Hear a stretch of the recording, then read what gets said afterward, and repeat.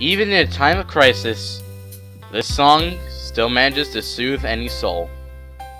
Hey, how's it going, everyone? My name is Raved, and welcome back to Let's Play Pokemon Platinum. In the last episode, we defeated Bryron, or Bryce as I like to call him, of Kennel Lake Gym, and found out that there has actually been a bomb that's exploded in Lake Valor.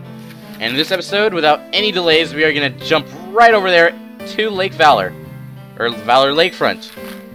So, if you recall, all these things that have been accumulating up to now are starting to make sense.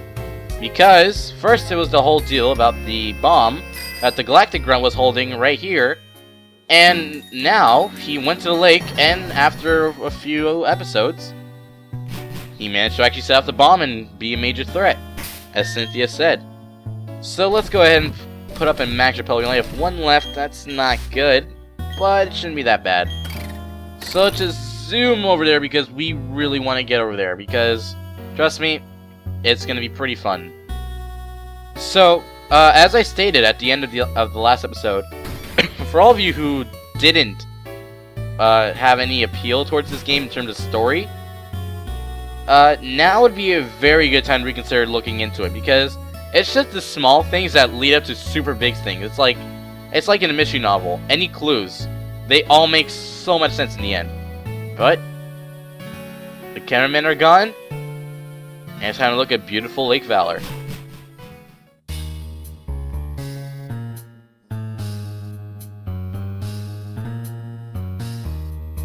Where's the lake? Why has everything been drowned? Magikarps on the floor. Sources of bombs, explosions, puddles. This can only mean one thing. Repel's effect wore off! No, just kidding.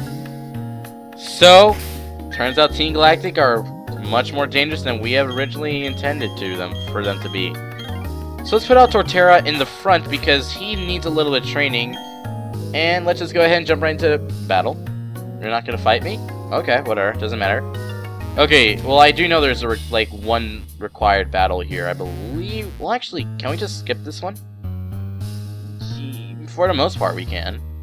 So let's just see if we can manage to skip both of these. I know it's possible to skip both of these, but there is one battle here that we will have to fight.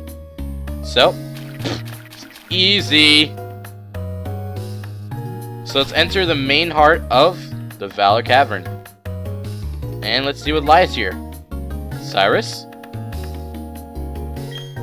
The mission is proceeding without a hitch. The boss should be pleased. Everything's for everyone, and we're good at Team Galactic. I recognize your face. You're the child who raided the Team Galactic building in Eterna. Jupiter should just be ashamed of herself being beaten by a child. But anything and anyone that opposes Team Galactic must be crushed. Even the very thought of opposition will not be tolerated. So without any further ado, here we go with our next battle versus Commander Saturn.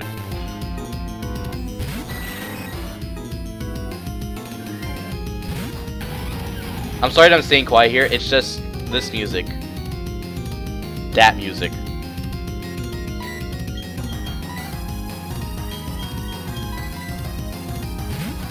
Okay, enough appreciating the music. You can just look it up anytime you want to. I'm probably gonna do that after this episode.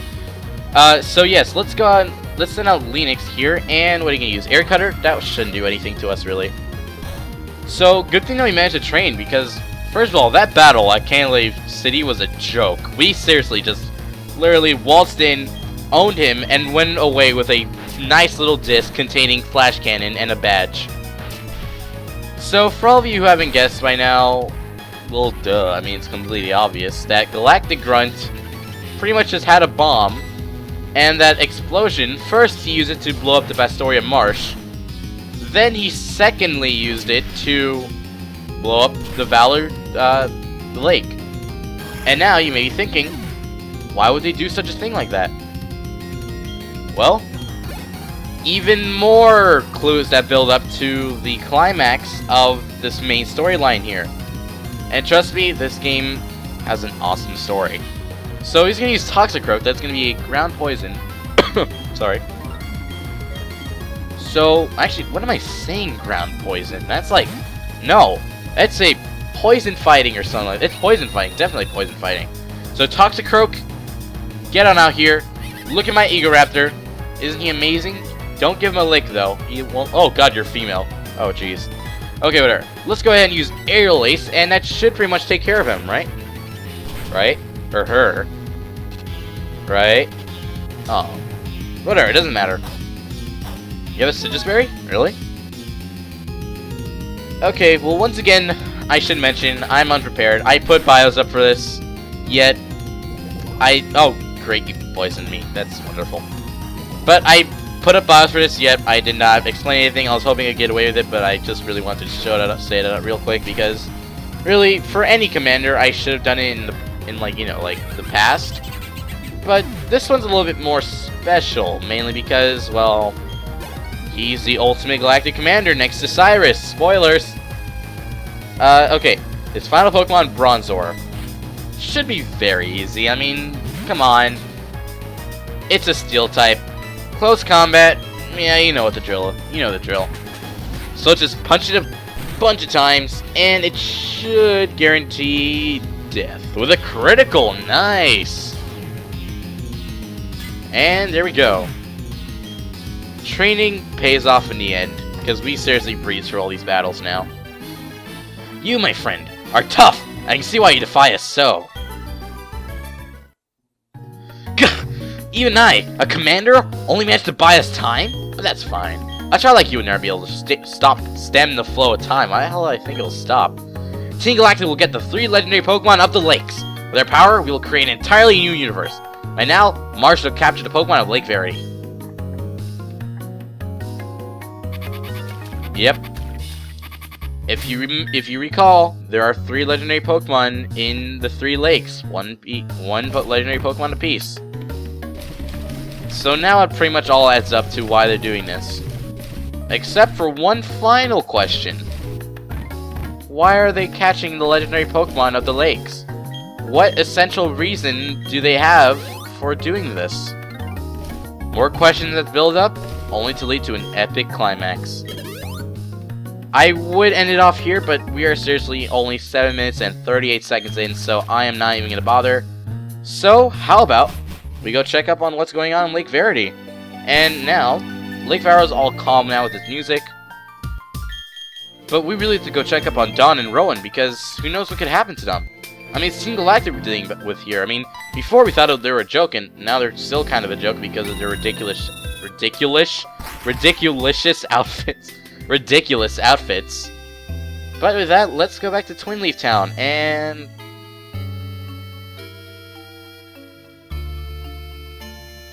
the adventure unfolds once again. I can't believe it.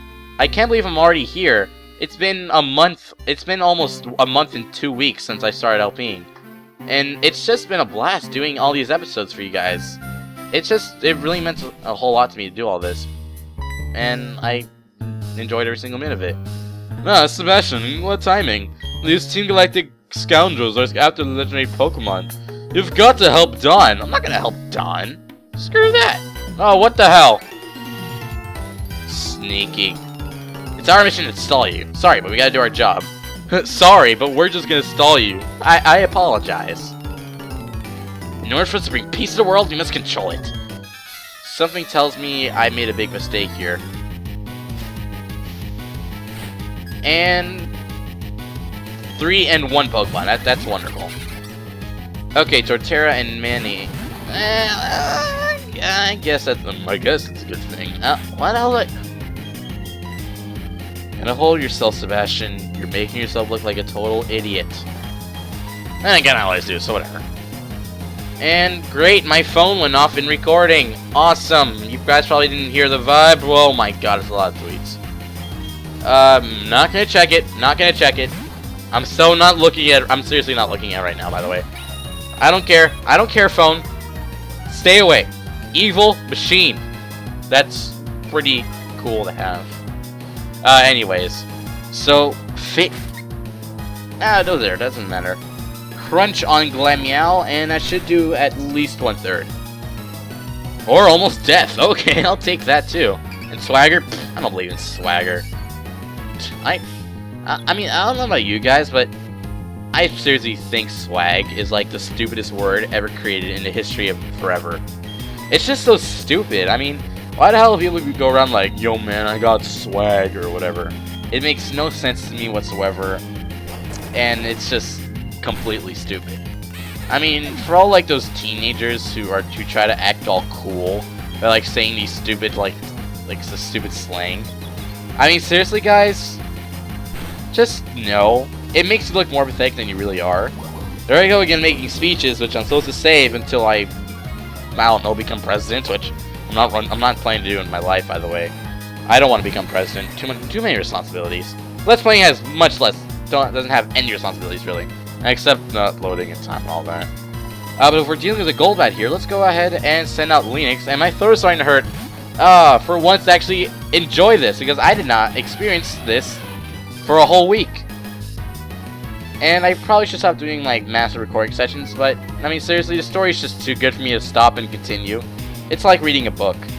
You're really into the story, you have to do something, yet you just have to end up fighting it, and you have to try to stop, but you can't. And nasty plot. I already forgot that does. I think it's just like raise special attack. And actually it does. I think it makes sense when you think about it. I mean, really, all these moves that the Pokemon know, it may seem really stupid to you sometimes, but it really does make a lot of sense if you, like, you know, apply critical thinking to it. You're just like, well, it could be. Yeah, this could make sense if it raises this or something. Like, Growl, yeah, it's like Intimidate. And Low 42 for Linux, but, I mean, when you, whoa, Crunch, thank you! Thank you, Linux. You finally learned an awesome move that's not Bite, but Crunch. I was waiting for that, actually. I really wanted him to learn Crunch, because it is just so useful to have. And why are we getting such bad XP for Egoraptor? Okay, I really have to start putting that XP share on, like, Egoraptor or something. Or actually, no, no, all our Pokemon are at max evolution, so it doesn't really matter. But yeah, look, 805 and all that. Okay, with that final Pokemon, a Murkrow. Okay, how should I do this? You know what? Just because I feel stupid, I'm going to use the Fog, and I'm going to use Thunder. Just to show off what the Fog does in battle. It's basically a double team. Or not a double team, but something like that. And it is one Thunder. I actually was unconfident I was going to hit, but there we go. Simple as that. Down you go. We're good. We're good. Losing part of my job, too. I feel better by saying that. You're too young to understand. What do you mean I'm too young to understand? You know, screw you. Screw you, people. Anyways. Doofer. You know what? You know what, little beaver? We got a big, bad, bleeping turtle. He's just gonna shake the ground and kill you. I want to, like, do some major cursing there, but that's not part of it right now. I mean, I'm not a guy that would go around, like, you know, cursing, like, you know, out of thin air, just being like, going, you know what I mean? Like, those people that just go around, like, saying, like, curse words all the time. Like, I'm not saying, like, oh, if you use a curse word, you're like some weird guy. No, not that at all. I mean, I curse, trust me. But, like, you know, I don't overuse it. Anyways. I'll knock your Pokemon into orbit. Huh? I get your joke. If this mission is successful, we'll get a nice bonus. Well, you know what? You can kiss your bonus goodbye, because it is us, the hero, Sebastian, the protagonist. The one who will stop your bonus at becoming, or getting like a good house or something. You copiers. Okay, so let's actually quickly finish this battle, because we are almost 15 minutes in, and I kind of want to make these episodes long, because there's something coming up right after this, which is pretty self-explanatory, so I really don't have to explain it further. Okay, so let's go ahead and use Thunderfang on Houndour. I would switch to Manny. Actually, I should switch to Manny. What am I saying? I kind of have to. I mean, Thunderfang, if that does half, then I'm not going to switch. Or we could just one-hit KO, whatever. Even better. So, Linux, no, too much XP. Too much XP for you, no. Like, I disapprove. Like, stop it. Okay, actually, no. Let's go ahead and use Fire Blast for Glam Meow. And let's go ahead and use another Thunder Fang for Stunky. And, you know, when I was little, that Fire Blast thing, like, it has the symbol for fire. Like, little did I know back at the time that actually stood for fire in Japanese. And I was just like, oh, it goes 5 directions, that's so cool. And little did I know about it. I mean, clearly, I did not know this game was Japanese when I was little. I thought it was just some thing that my dad made. I'm dead serious. When I first thought about Pokemon, I literally thought my dad got it at a store and, you know, it was his own game. Sounds kind of stupid, and yeah, you're right. Well, whatever. Okay, let's go ahead and finish off with a Thunder. Fire Fang should do some damage. Not a whole lot, but some. Houndour, you're pathetic. You're deserve to get hit with a strike of lightning by Zeus. The Linux. I should have named Linux as Zeus. Like, or Zeus, not the Zeus. Anyways, my mind is going orbital. Stop making your stupid puns. And here goes our bonus. This is an epic tragedy. So with that, guys, I say we end it off here because we are 16 minutes in and there's something over there that we want to do. So guys, next time on Pokemon Platinum, we are going to be seeing what Dawn and Mars are up to there. Thank you all for watching, and I'll see you guys next time.